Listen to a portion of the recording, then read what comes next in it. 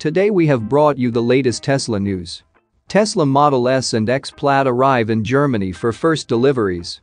Tesla FSDs prolonged release doesn't make it a fraud, company says. First look at Tesla Cybertruck single-piece rear Megacast from Giga Texas is here. And first look for Tesla's MyQ Wi-Fi garage door opener integration revealed, along with the cost. Let's get into all the details. So let's get started.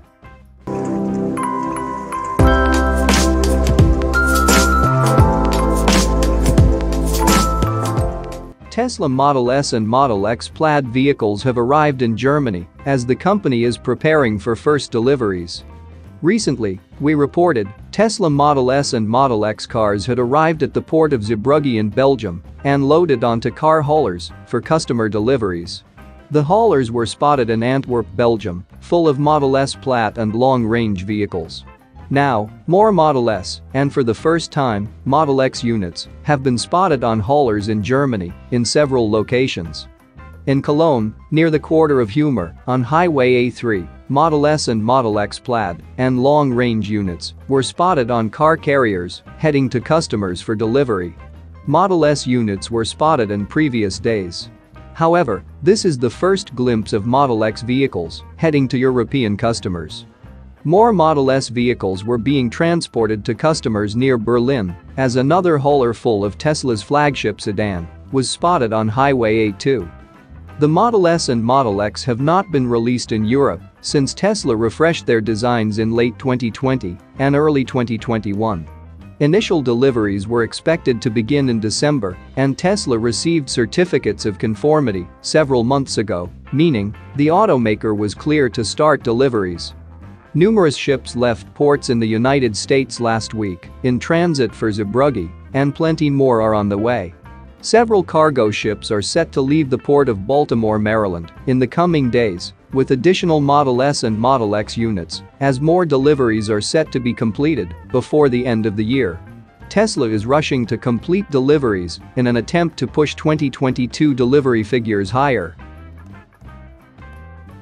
Moving to the next update, Tesla FSDs prolonged release doesn't make it a fraud, company says. Tesla full self-driving's prolonged release doesn't make it a fraud, the company said in a motion to dismiss a case. Tesla is currently involved in a class action lawsuit from a few autopilot and full self-driving customers and has recently filed a motion to dismiss the case with the U.S. District Court in San Francisco. In September, we reported on a Tesla owner filing a class action lawsuit against Tesla over allegedly misleading the public regarding its autopilot, enhanced autopilot, and full self-driving capability technology. Since 2016, Tesla has claimed that all its vehicles produced going forward have all the needed hardware to become self-driving with future software updates. However, the automaker has yet to deliver on the promise, and over the last few years, some owners have started to doubt Tesla's ability to deliver at all, leading to the lawsuit now. Last week, Tesla filed to have the lawsuit dismissed, which resulted in a rare comment from the automaker about not having delivered on self-driving yet. Tesla argues that its failure to deliver on the goal doesn't constitute fraud. Mere failure to realize a long-term, aspirational goal is not fraud, Tesla said. Calling Tesla's advertisement that its vehicles will become self-driving a long-term, aspirational goal is the most cautious description of the goal from the automaker to date. But the approach will make it difficult for the plaintiffs. They need to prove that Tesla intentionally misled customers into thinking they were buying vehicles that would become self-driving. They would need to prove that Tesla knew it couldn't deliver on the promise, which could be difficult to do. Tesla never promised a specific timeline for delivering on the goal, but CEO Elon Musk previously said that Tesla would achieve self-driving in 2020. The goal has been delayed several times. In the motion to dismiss, Tesla argues that the complaint actually shows that Tesla has been working toward the goal of self-driving. To the contrary, allegations in the complaint demonstrate that Tesla has been constantly improving its ADAS technology by releasing software updates with a goal of achieving more and better autonomy capabilities in the future, Tesla said. Tesla also references several comments made by the company and CEO Elon Musk that constituted warnings that there will be issues bringing self-driving to market. In addition, from early on, Tesla made clear that there will still be a significant time gap, varying widely by jurisdiction, before true self-driving is approved by regulators, Tesla said. The company ends its argument by saying that the complaint identifies no specific timeline promised by Tesla to release fully autonomous capabilities to the general public.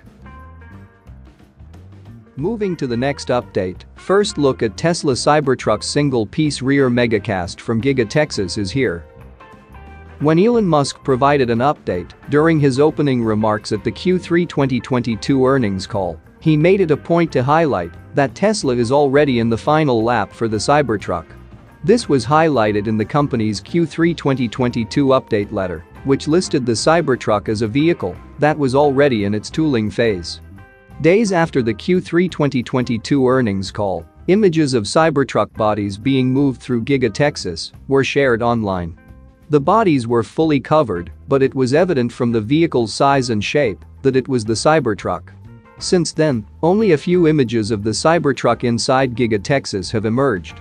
That is, at least, until now. An image of a Cybertruck body, with its apparent single-piece rear Megacast, was recently shared online. The photo was posted on Twitter by Tesla owner and EV advocate, Glide Outside, who noted to Teslarati that the image was taken from Giga Texas. The photograph was taken from the vehicle's rear, and it showed what seems to be two main parts of the Cybertruck's body put together. One looked like a Megacast, and the other looked like it was hydroformed stainless steel. A close look at the rear Megacast hints at a number of interesting details. For one, Elon Musk was not kidding when he previously stated that the Cybertruck's rear requires a casting that's bigger than those used in the Model Y. Musk has noted that Tesla would have to use the largest casting machine available for the Cybertruck's rear body because it's a large vehicle with a long truck bed and it has to be capable of carrying a lot of weight. As could be seen in the recent photo from Giga Texas, the single-piece Megacast for the Cybertruck's rear is indeed the largest yet. Also interesting in the recent Cybertruck image was the apparent absence of a folding midgate. This came as a slight disappointment for some Tesla supporters, as some were looking forward to the feature. A folding midgate was also heavily hinted at in a Tesla patent from last year, which describes folding second rear seats. The patent was met with much excitement, as it would make the Cybertruck a great camping vehicle. If the recent image of the Cybertruck and its Megacast is any indication, it would appear that this won't be the case. Inasmuch as there is still a lot of doubt from skeptics who believe that the Cybertruck is simply vaporware that will never get released, updates from Giga Texas and the growing number of images of the all-electric pickup truck in Tesla's facilities suggest that the vehicle is indeed closing in on production. This was practically confirmed by Tesla in the Q3 2022 earnings call, when the company noted that Giga Texas is on track to start early Cybertruck production in the middle of 2023. Moving to the last update, first look at Tesla's MyQ Wi-Fi garage door opener integration revealed, along with the cost. Tesla's 2022 holiday software update looks like it is going to be packed with new features, one of which is the long-awaited support for Wi-Fi garage door openers. Thanks to a blunder by Chamberlain, we have our first look at how the system will work on Tesla vehicles and how much it will cost you. According to the MyQ Connected Garage Plus Tesla support page that has since been removed from the Chamberlain website, Tesla owners will simply need to download the MyQ mobile app, create an account, and then connect it to your Tesla through a QR code generated on the in-car display. For owners that already have a MyQ account, your garage door openers will automatically sync to your vehicle when you sign up. The now deleted support page also shows you will be able to set up a geofence, which will automatically open and close your garage door without the need to press any buttons, similar to HomeLink.